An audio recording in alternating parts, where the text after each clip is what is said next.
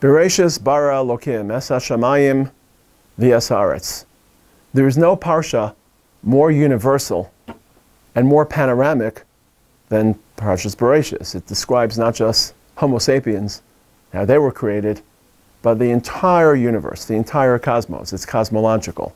Planets, skies, waters, upper waters, humanity at large. And yet, in the first pasuk, our Chazal already tilt the narrative from a universal narrative to a national narrative.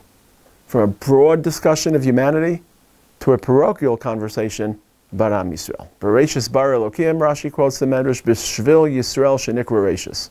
The entire universe, as expansive and as sweeping as it is, was created for the Jewish people. V'ruach Elokim mirachefes al pnei hamayim. Despite all the chaos and the void, the emptiness and the abyss, the spirit of Mashiach, V'ruach Elokim mirachefes al pnei hamayim. Before any human being was created, before that extension to a universalism, Mashiach, his spirit, was accounted for. Mashiach ben David, et semach David avdecha meheras etzmiach. It's important that these two narratives be fused. Parshas Bereishit describes the original plan of HaKadosh Baruch Hu, for all of humanity to be exposed in an unmediated fashion to the will of HaKadosh Baruch Hu. Every human being is gifted with Tselem Elokim, with consciousness, with emotions, with cognitive capacity, with intellectual or creative speech, nefesh mimalala, as Uncle says. Unfortunately, man failed. And man failed repeatedly. And some of those failures are on display in Bereishit, the expulsion from Gan Eden, Cain being condemned to roam the earth, the moral dissolution at the end of Parshas Bereishit, then of course the aftermath of that moral deterioration, the flooding of humanity, the population dispersal in the end of Parshas Noach. We read Bereishit and Noach in 2 weeks, and it takes us a very short amount of time proportionate to the rest of the Torah. Parshas Bereishit and Noach chronicle 2,000 years of human history, at which point the HaKadosh Baruch Hu shifted human experience, and no longer could he rely on humanity to understand him in an unmediated fashion. After 2,000 years of repeated failure, he had to select one people to represent him in this world and to broadcast his will, the concept of monotheism, the pursuit of a moral experience and existence, to broadcast it to society at large. But our selection has a universal agenda. We're not selected for privilege. We're not selected for indulgence. We're selected for mission. We're selected to be his delegates and to spread his word. V'haya Hashem lemelech al kol haaretz, v'bayamahu yeh Hashem echad u'shmo echad. And Bereishit distills those two thrusts.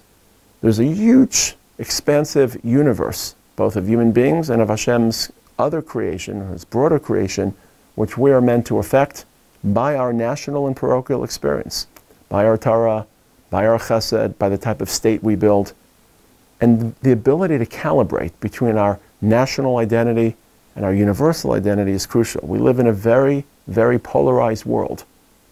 I live in the West Bank. Our yeshiva is in the West Bank. Baruch Hashem, we're exerting and investing in a very national agenda to settle our land. But that agenda has to be tagged and tethered to a broader sense of drawing HaKadosh Baruch Hu's presence into our world and affecting humanity and augmenting the welfare of the human condition at a universal level. We live in a broken world in which our national agenda appears for many or too many to clash with our universal interests.